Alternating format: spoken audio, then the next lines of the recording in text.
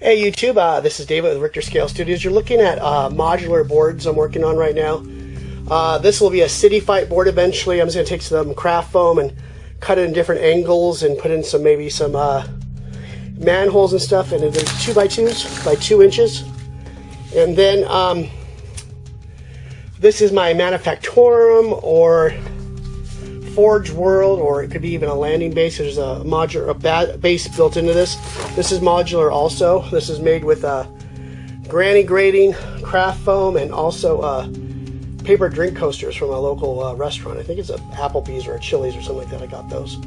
And then foam board, landing pad, and there's a couple Herstart things in here.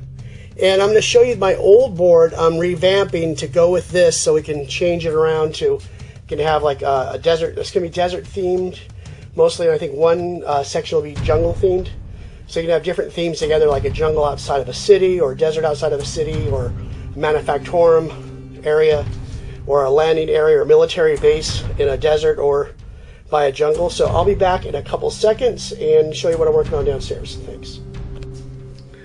Hey, I'm back. Okay, these were the original boards I made probably 2 years ago.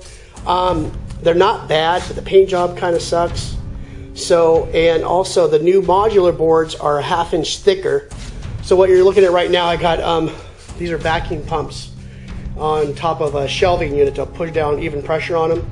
And I have these laying on the 1/2 inch foam with the original 1.5 inch boards with liquid nails. Yeah, over there. Oops, excuse the speed right there.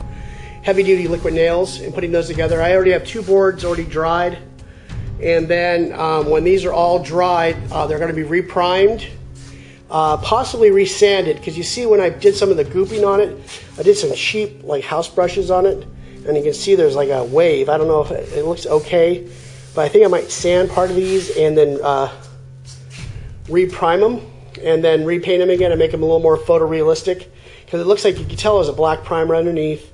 Then there was like layers of brown, then kind of layered up from there, and you can see kind of did some of the built-in hills, like a volcanic rock look, and there's just some like little plateaus and things. But I'm going to leave these hills in, so they'll be like that, and also this board will be technically 12 feet by 4 feet, which I don't think I'll ever need that. But if you ever want to do some kind of giant game, my table upstairs, you probably can comfortably do 8 feet by 4 feet, but that's a good sized table. So that's it for right now. I will come back. This will be part 1 of the revamp, and then I'll show you how we come along with this. When these are all done and dry, I will take this as like a few sawhorses with some plywood on it that I'll just put some dollar store drop cloth on it, and take the paint spray to these things and get them latexed up, and then start painting them again.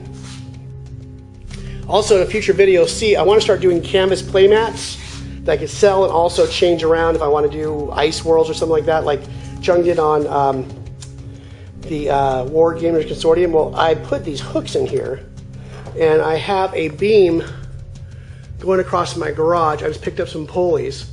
So I'm trying to make this into an elevated I guess an art easel, so I can like tack on. Well, I obviously do the really large projects on here, obviously, but if I want to do some cool airbrushing on something, I can tack it on this, tilt it any angle I want, and work on it like a canvas or a piece of paper instead of hanging over it and just not getting the angles right. So I can just have like a large picture in front of me. So that is it for right now. As usual, thank you for joining me, and I will keep you up to date. Thanks again.